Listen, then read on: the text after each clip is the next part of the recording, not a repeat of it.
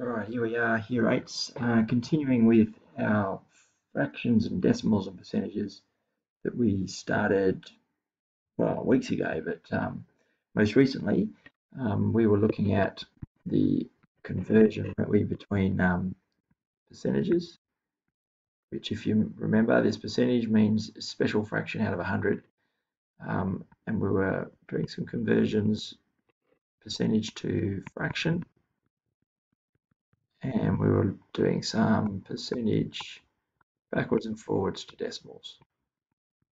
And pausing there for a sec.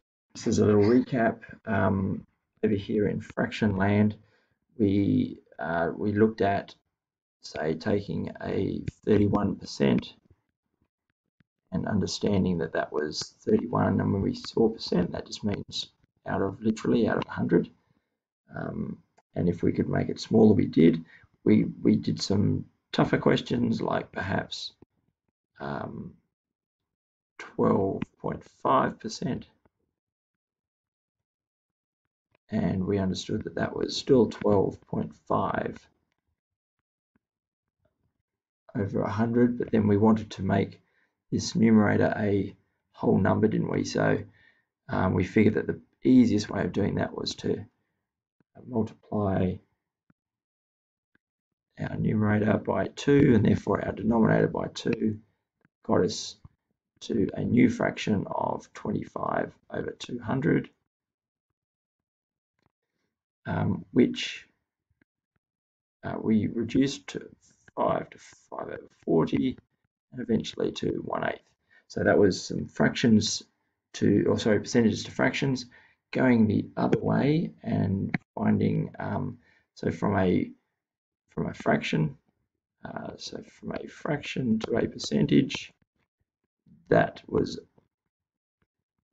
so if it's already over 100, fantastic. If it's not, and it might be over, say, I don't know, 25, I keep hitting something that results in that window coming up, which is quite frustrating, then I would, because I know my percentage is just a special fraction out of 100, what I would do with my fraction would be to make it out of 100. So if it wasn't already, and I could easily get it there by multiplying by something, I worked out what that something was, made it out of 100, and got my percentage. Now, occasionally we had a fraction, didn't we, that was a little bit trickier, like I think 1/6 was an example we looked at, and that 6 doesn't go into 100 nicely.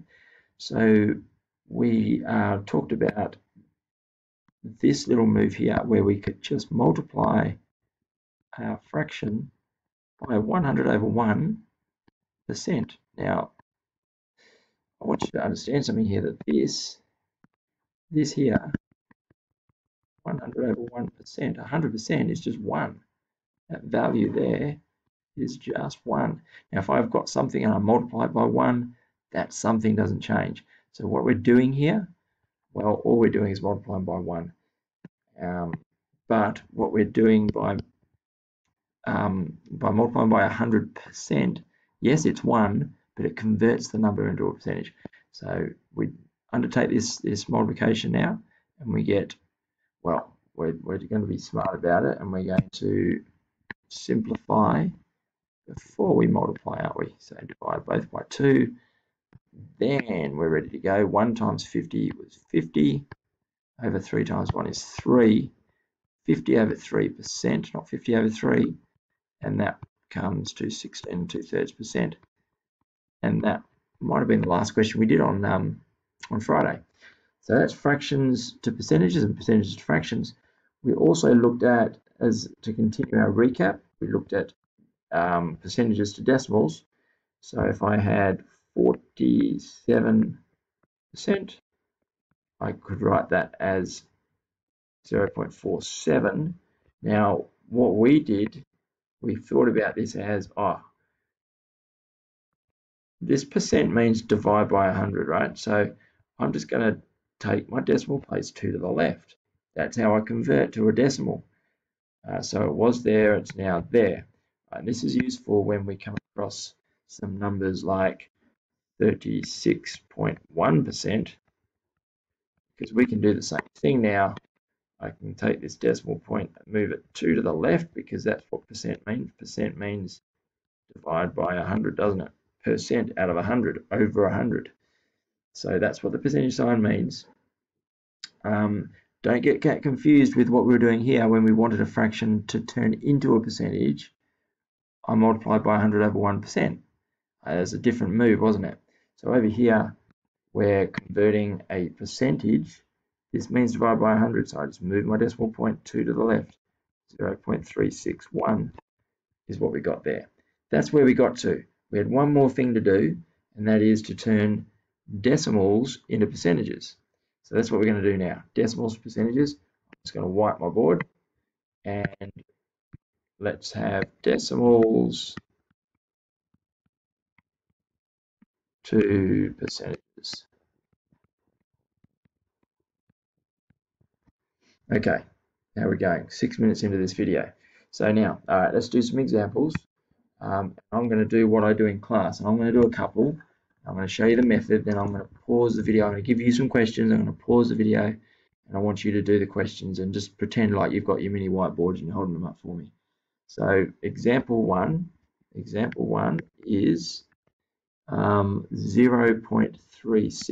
I want 0.36 as a percentage. Now, okay, what did I do with my fractions when I wanted to turn them into a percentage? I times them by 100. I times them by 100. So that's all I'm going to do with my decimal. I'm going to times by 100. Now, because it's a decimal, I've just got to move that decimal point 2 spots to the right, multiplying by 100. So 0.36 becomes 36%. Okay, let's try example number 2, 0.458. All right, I want this as a decimal. Okay, so I'm going to do the same thing.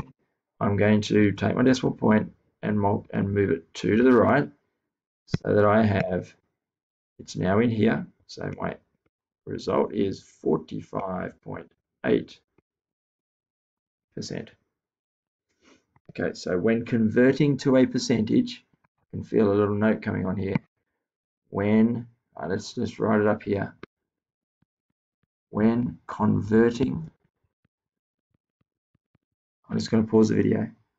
Okay, I just wanted to copy down a few notes there. And that was just to say, when converting a fraction or decimal to a percentage, or any number for that matter, multiply by 100. So if it's a fraction, let's have a look at, say, a number like 5/8, multiply it by 100. Now, it's trickier with a fraction, isn't it? Because, well, fractions are just a bit trickier. They're more interesting, but they're trickier. Simplify, I can see that both of these are multiples of 4, these numbers, 8 and 100. So I can multiply that, I can divide them both by 4. Go back to my green pen, and now just multiply out. 5 by 25 is 125. 2 times 1 is 2, and that is 62.5%. Okay, that was a fraction to a percentage. If I had a decimal, well, 31.3, wait, sorry. That's a pretty big decimal, isn't it? How about I go with something like 1.13. Then as a percentage, I'm going to multiply it by 100. Oh, I forgot to put the percentage sign here. Whenever you multiply by 100, it's actually 100%. Otherwise, you're changing the value in a big way, aren't you? But times by 100%, remember this here, what's that equal to? That's equal to 1. So multiplying 1.13 by 100 just means moving that decimal point 2 over to the right. Voila, that number is 113%.